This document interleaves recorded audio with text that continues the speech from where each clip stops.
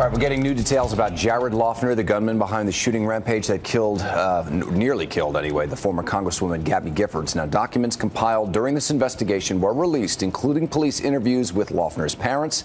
Craig Smith reports from Tucson. Jared Loughner's father, Randy, told sheriff's detectives he was so worried about his son he would disable Loughner's car every night. Loughner's mother, Amy, told detectives he had been acting oddly for about a year. She said sometimes he would look like he was having a conversation with someone right there.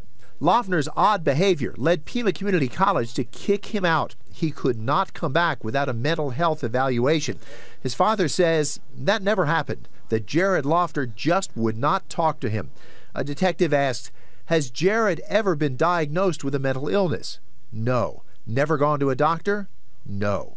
Even in print, you can hear what seems like a touch of despair when the older Loughner tells the detective, lost, and just didn't want to communicate with me no more.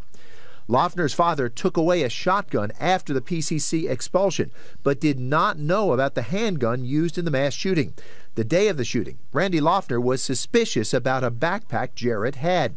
When he demanded to see it, Jared Loughner ran away. The next time they saw him, 6 people were dead, and he was under arrest. That was Craig Smith reporting. In response to those documents, Gifford says they show that Loughner should never have had access to a gun. She used the opportunity to renew her call for what she described as common sense policies like universal background checks.